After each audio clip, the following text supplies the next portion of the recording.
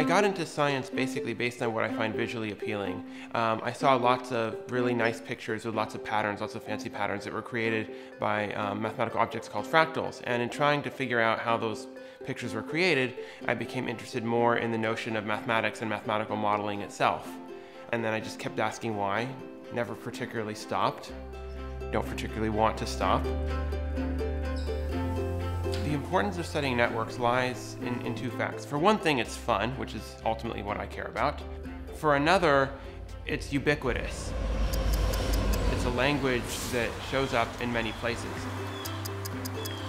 And there's a lot of mathematics underneath it, and that also adds to the excitement of trying to learn about it. Networks are everywhere.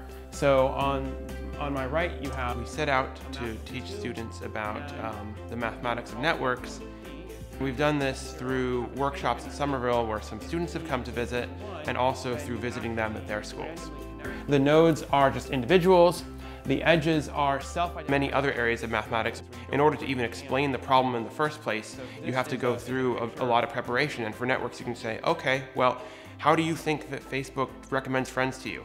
And a lot of people who are young will already say, yeah, I wonder how that happens. So I'm guessing you guys know now what a network is? We wanted to pick students who had not yet chosen what they wanted to study in university, so we focused on year 9, so 13 and 14-year-olds. Does this look like a network? Our own ability to communicate has gotten better.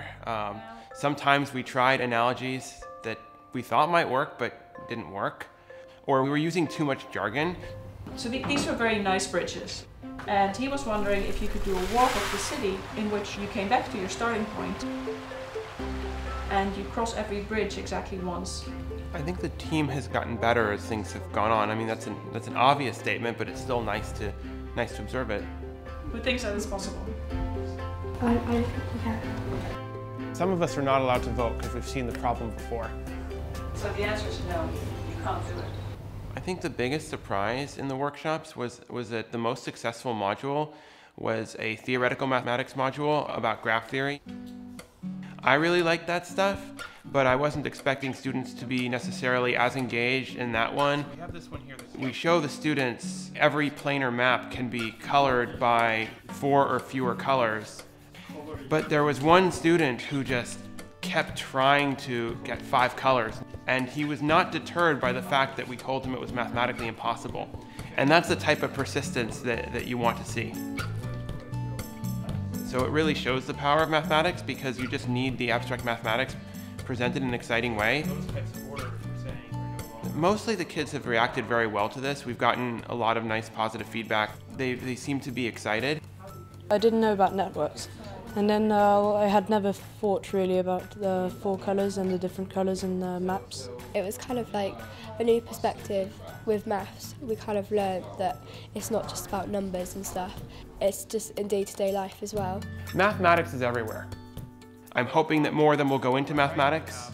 The ones who don't go into mathematics, I'm hoping more of them will go into science.